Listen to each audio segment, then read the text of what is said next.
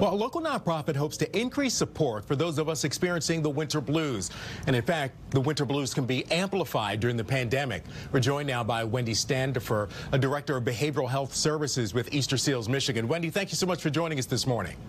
Thank you for having me. So you guys are offering coping boxes to help people get through these difficult times. Boxes are all the rage, so many different types of boxes, but I've never heard of coping boxes. Tell us what is in a coping box.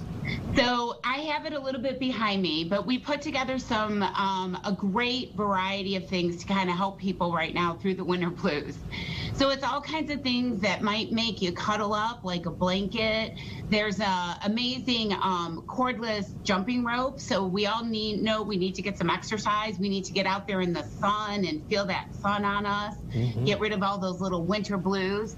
We've got a water bottle because it's really important that you hydrate right now. We have fidgets in there and lavender, but my favorite is the chocolate chocolate bomb. Who doesn't need chocolate, right? Oh, absolutely. And then there's also some journaling and an eye mask, and then a really great arts and crafts book.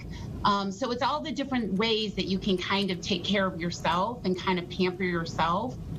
Absolutely. Self-care is so important. So what caused you guys to actually decide to go with coping boxes? And tell us a little bit about how you're using them.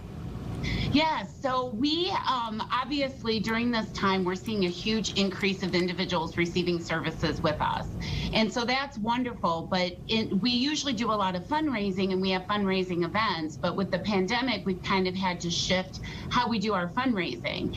And we know that people are zoomed out, right? They're really tired of being on Zoom, and we wanted to give the individuals that we serve something to help cope not only with some of their mental health symptoms but just the winter blues.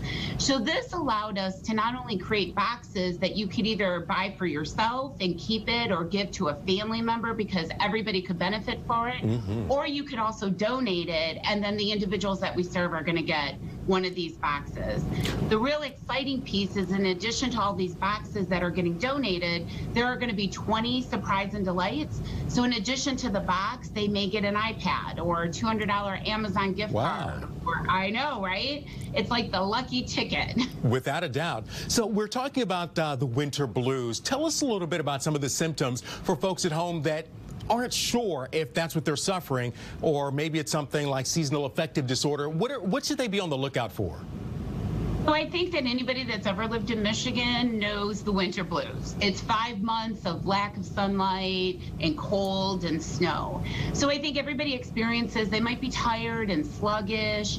They might be having some feelings of anxiety or depression or loneliness. And especially with the pandemic, we're not doing what we normally do. We don't have the same connections. We're not going out. We're not seeing people. So then there's a sense of isolation. Seasonal affective disorder is when you have those symptoms much more intensified. They're happening on a daily basis. You're feeling depression. You might see appetite changes, weight gain, weight loss. You might be easily agitated. You might be having a hard time focusing or concentrating. But it's pervasive and it's happening every day at minimum for the last 2 weeks. All right. Wendy Standifer with Easterseals Michigan, thank you so much for joining us. And folks can find information on the boxes at your website, correct? Yes, www.easterseals.com/Michigan. All right. Thank you so much, Wendy Standifer with Easterseals Michigan.